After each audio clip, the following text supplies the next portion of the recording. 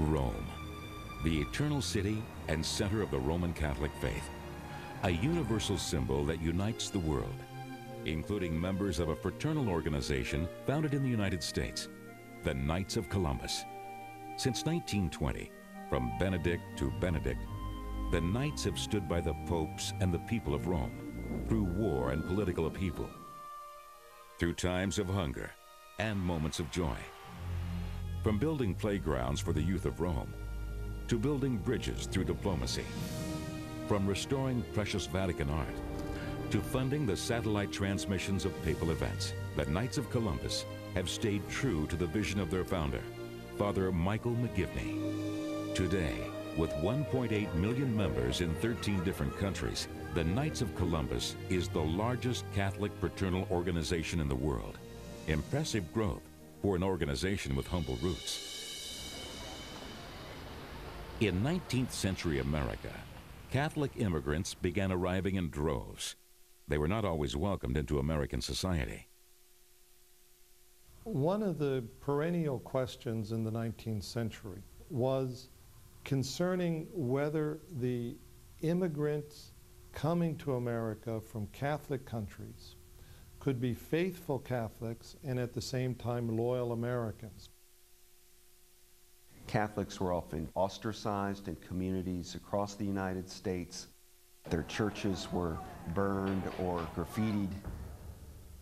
You really are dealing with a visceral anti-Catholicism.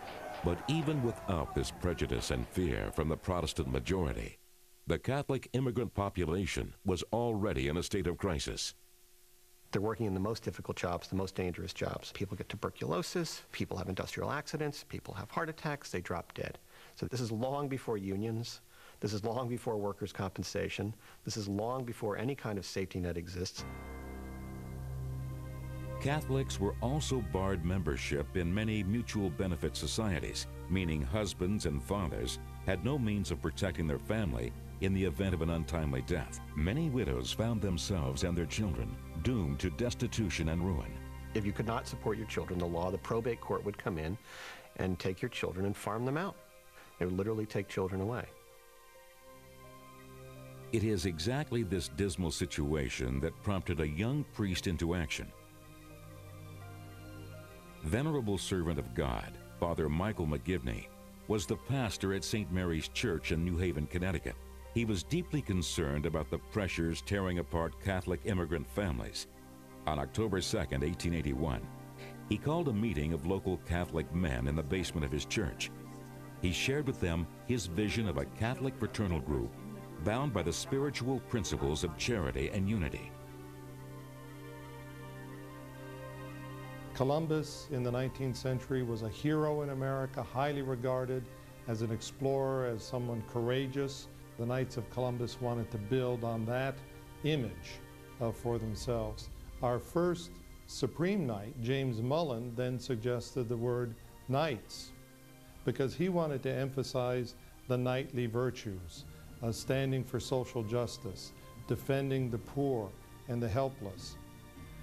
And Father McGivney's vision spread quickly as Catholic men were drawn to this new fraternal organization.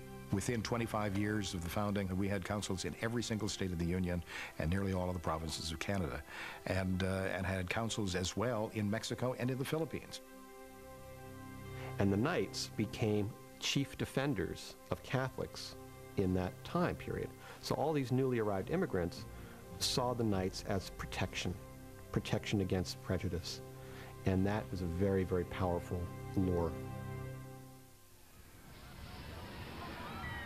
But when America declared war on Germany in 1917, Knights of Columbus would be called to protect more than their Catholic brethren. Not only do thousands of Catholics serve courageously in battle, the Knights of Columbus also expanded their charitable work during the war. At the request of President Woodrow Wilson, the Knights created recreation centers for soldiers. These popular places of rest and relaxation came to be known as KC huts. 150 huts were set up across Europe, including at the famous Hotel Minerva in Rome. The theme was everybody welcome, everything free. So men could come in and have a smoke with some friends, play cards, write a letter to their families, and have the wholesome kind of camaraderie of their fellows that they were working with at the time. It was important to us to show that our notion of unity transcended political differences, political boundaries. The World War I huts earned the Knights of Columbus respect and admiration from returning veterans and the general public.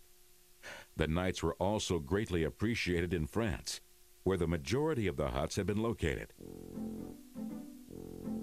In 1920, a delegation of 235 Knights, led by Supreme Knight James Flaherty, traveled to France as guests of honor. I francesi, molto grati per The French were extremely grateful for all that the Knights of Columbus had done, and they invited them to visit France. Then, having traveled across the ocean, they said, "We're already here, let's go to the Vatican." Ormai siamo qui, arriviamo in Vaticano.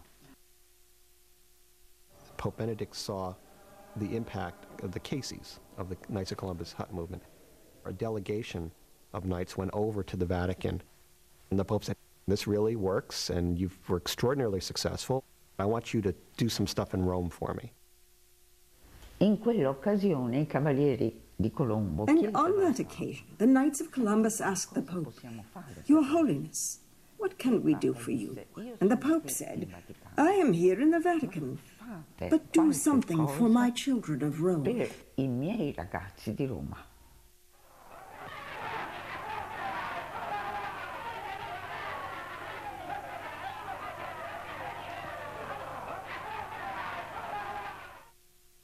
Benedict XV saw the problems politically that were developing in Italy at the time, and he wanted the young people to be under a good Catholic influence.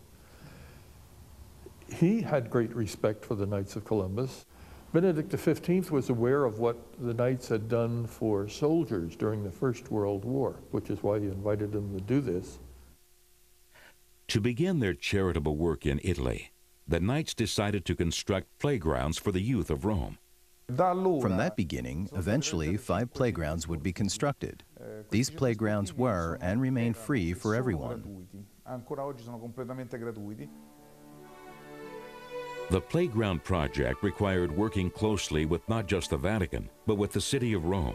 Past Supreme Knight Edward Hearn was dispatched to make sure construction of the new playgrounds ran smoothly. But Hearn spoke no Italian and had limited contacts. A chance meeting with Enrico Galeazzi, a successful Roman architect, would change his fortunes. Galeazzi was hired by Edward Hearn to be the chief designer of the new playgrounds. Between 1923 and 1927, the Knights of Columbus opened 5 athletic centers in Rome.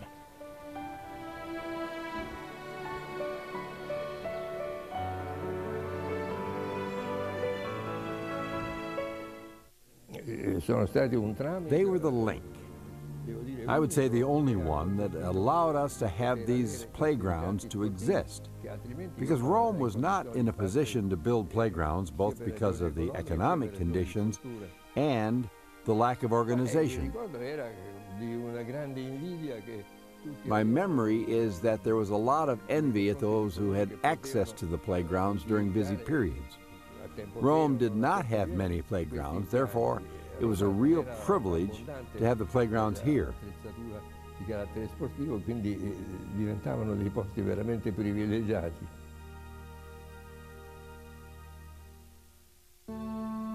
The rise of fascism in Italy presented challenges for the Knights of Columbus in Rome. In 1931, Mussolini nationalized the playgrounds, forcing them to close briefly. However, after several months of negotiations, Enrico Galeazzi successfully negotiated a reopening under Knights of Columbus control. Questi campi dei Cavalieri di Colombo hanno continuato a funzionare. These playgrounds of the Knights of Columbus continued to function during the fascist era, when no organization could function unless they formed part of a fascist youth organization. Not even the Boy Scouts were Catholic action. Only the Knights of Columbus playgrounds were allowed to function. And even during the Second World War, the playgrounds in Rome remained open. I campi dei cavalieri in Roma restarono aperti. You need to remember that the Americans were the enemy. Yet, they continued peacefully as a uniquely non-fascist organization during a fascist era. Hanno continuato tranquillamente. It was very important. Unica organizzazione non fascista in epoca fascista. È stato molto importante. Despite gaining influence and respect internationally, the Knights of Columbus still struggled against prejudice at home. Knight of Columbus Al Smith faced a resurgent KKK and opposition to his faith during his 1928 presidential campaign, and anti-Catholicism was the principal reason there had been no formal diplomatic relations between the United States and the Vatican since the time of the Civil War. But Knights of Columbus representative in Rome, Enrico Galeazzi, helped bridge that divide. Era molto amico del futuro Cardinal Spellman. He was a very close friend of the future Cardinal Spellman. He also forged a close relationship with the Vatican, thanks in part to his relationship with Monsignor Pacelli, who later became Pope Pius XII. Ha cominciato a conoscere l'ambiente del Vaticano. In 1936, Vatican Secretary of State Cardinal Eugenio Pacelli visited the United States with his trusted advisor Enrico Galeazzi. Their trip included a visit to the Knights of Columbus headquarters in New Haven, Connecticut. 3 years later, Pacelli was elected Pope Pius XII. He chose Galeazzi to be his governor of Vatican City. Certainly for Galeazzi and the nephew of the Pope, the opportunity to meet with him on a daily basis gave them the ability to influence the Pope and also to learn about new initiatives that were ongoing. Those of us of a certain age used to call them the third branch of the Secretariat of State. With the beginning of the Second World War, communication between the Pope and the U.S. government became increasingly important. Galeazzi's vast contacts, thanks in part to his close relationship with the Knights of Columbus, would prove invaluable. It was strategically important that we have some ex parte communication with the Vatican. The Knights of Columbus once again gave a good, credible cover for that to go on. In fact, this contact allowed a relationship that did not exist at that moment. It couldn't exist due to diplomatic and political reasons. Therefore, we have to call this relationship providential in helping from the beginning both Rome and also the Vatican.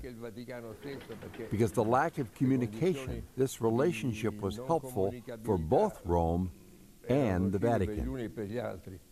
At no point did this new partnership prove more useful than in the summer of 1943, as British and American troops invaded Italy from the south. A bombing campaign targeted Rome's military supply centers.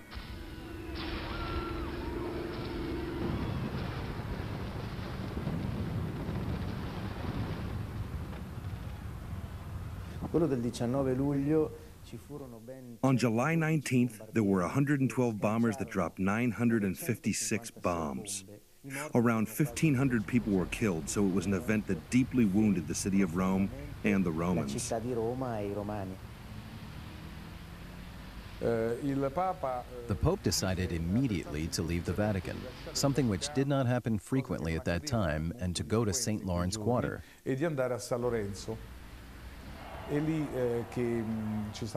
At St. Lawrence, there are some very beautiful images of the Pope as the pastor Angelicus, invoking God's assistance for those who were suffering. It was clearly a very important and very touching moment. He was the Bishop of Rome, reaching out to his people who were suffering.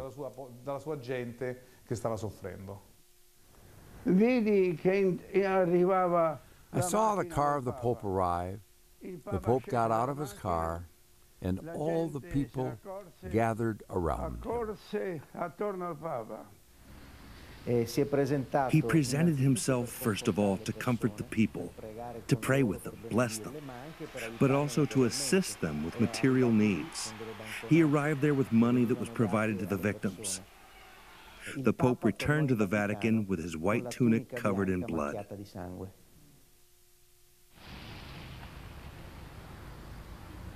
There is a letter that Pope Pius sent to President Roosevelt during the years of the war, looking to forge an armistice with the Americans. This letter was bought by my grandfather under aerial bombardment, facing many difficulties for precisely President Roosevelt through Cardinal Spellman. The letter never got to Roosevelt, but he got the message. The Allies never bombed Rome again. Pius XII's appeals helped spare Rome from further bombing, but the city still faced widespread poverty and food shortages. St. Peter's Oratory, one of the Knights of Columbus playgrounds, became headquarters of the Vatican's food distribution program, feeding upwards of 400,000 people daily. The Knights became really well known after the war for helping children of the slums, especially with the soccer fields, because soccer was by far the most popular sport, and it was really the best vehicle for reaching the youth. Era quello il veicolo utile per avvicinare questi ragazzi. The memories that stay with me and that come to mind are beautiful ones, that have deep meaning and significance to my career as a soccer player and as a man. Vita di calciatore e quindi di uomo. La cosa bella è che io giocavo in parrocchia. The beautiful thing is that I used to play at the parish, and my father did not know of anything beyond the tryout that I had. And so he did not know if this would be a good environment. But when he learned of the Knights of Columbus, that it was a Catholic organization that helped young people, those with special needs, my father knew that he had sent me to a safe place. And so my life basically began there. E quindi ha cominciato da lì la mia vita in pratica.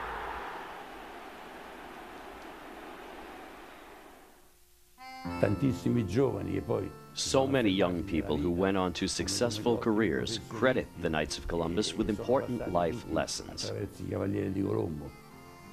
Nel 1944 io andai ai Cavalieri di Colombo. In 1944, I went to the Knights of Columbus, and it was a salvation, not just for that summer. It was a place that became a reference point for games, for meeting people, for forging friendships. I used to invite all my friends, lawyers, town councillors, members of parliament, and also a doorman. You understand, the Knights were transcending class divisions. Del ceto, del censo, delle classi. In the years following the Second World War, the Knights commit themselves to the preservation of the very heart of the Eternal City.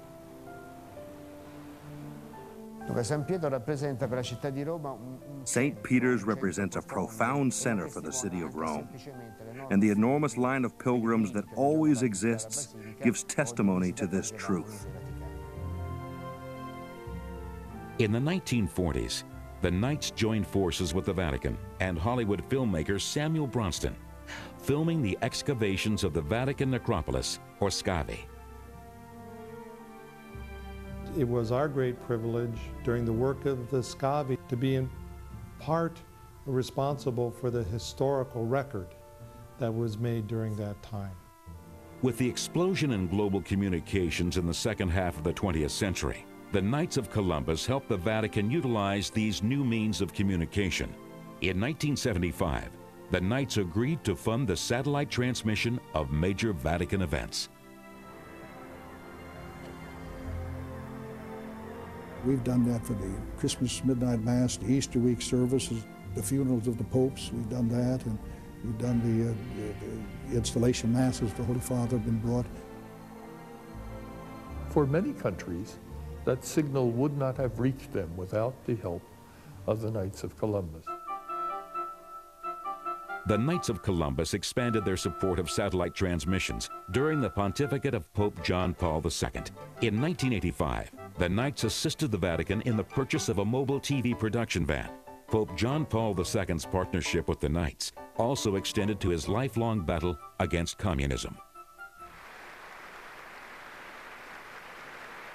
Ronald Reagan and John Paul II had a great community of interest. Remember, they were practically the only people in the world who believed that the Soviet Union not only should fall apart, but that it would. We hope and we pray today for a time when the people of Poland and all of the peoples on earth will join the people of America in celebrating the joys of freedom and speak together in pride and dignity of the wheat that grows on stones. God bless you and thank you very much. At our 100th anniversary convention in Hartford, President Reagan came and addressed our delegates. Also, the Vatican Secretary of State, Cardinal Casaroli, was there, and the President and the Cardinal had a private meeting in which groundwork was laid to move forward with this diplomatic relationship between the United States and the Holy See. It's not just about diplomacy. This is about human rights. This is about civil rights. This is about everybody wins. You know, the White House wins, the Vatican wins. I think the Knights have been very useful to U.S.-Vatican relations because everywhere they turn up, it's a positive event, and it's a reflection of the generosity of the American people through the Knights of Columbus. The message of our popes has always consistently been a message of hope, brotherhood, respect for diversity, helping the poor, looking out for human rights. And so that's a message every Catholic needs, but everyone in the world needs that message.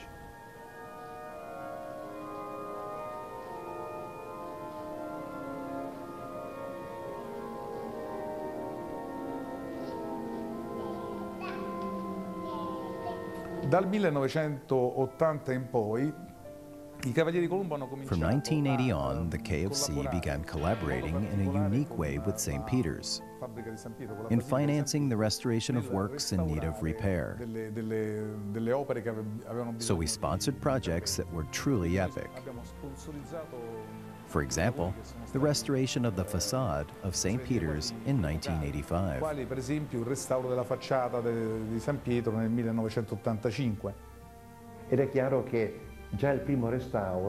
you could say the first restoration gave the touch of youth to the facade, and it was greeted with great admiration by all. When we look at St. Peter's Basilica, we see, of course, the most magnificent building ever created by mankind. We see one of the great works of art, the great patrimony of humanity. But when the Catholic faithful looks at St. Peter's Basilica, we see something more. We see this great edifice, which is a testimony to the early regard that the Church had for the Prince of the Apostles, St. Peter. The first persecutor of the Church no longer exists. The tomb of a poor fisherman mowed down by this ferocious emperor became instead a magnet, drawing together the entire world. The persecutor is finished. The martyr lives on. Over the years, the Knights have continued funding important restorations, including the statues of Saints Peter and Paul on the steps of St. Peter's and the Maderno atrium leading into the Basilica. This restoring the temple gives to the whole world this message of rejuvenation, that the entire world must continually return to God with an always growing need and enthusiasm, thus always with a younger face. In Rome, the Knights continue to serve the Universal Church in the spirit of its founder. 90 years have passed since the Knights of Columbus first met with Pope Benedict XV. From Benedict to Benedict, they continue to stand with the Holy Father. And through the years, the Vatican has learned to really trust the Knights of Columbus.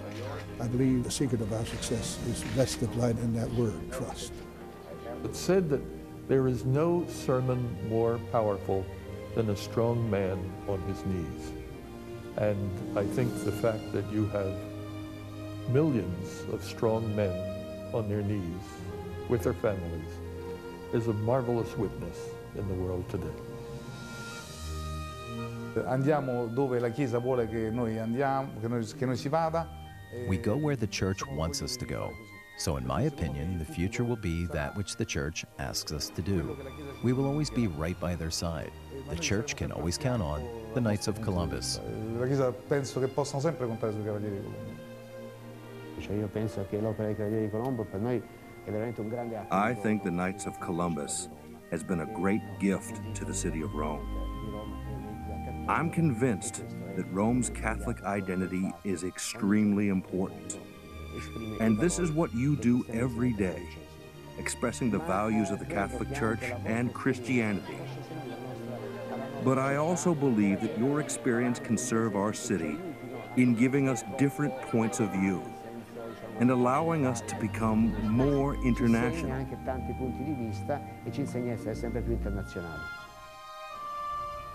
Well, Knights of Columbus are very proud of our long relationship with the city of Rome and the opportunity that we have had to assist in works of charity and building relationships with each new generation of Italians by providing for youth athletics on our field. We also are very proud of the fact that that relationship has gone forward uninterrupted, regardless of an economic situation, a political situation, even in times of war. We have been able to say that what unites us as global citizens is more important than what may divide us politically or economically. And that is a lesson and a message that we need increasingly as we move forward in a greater process of globalization.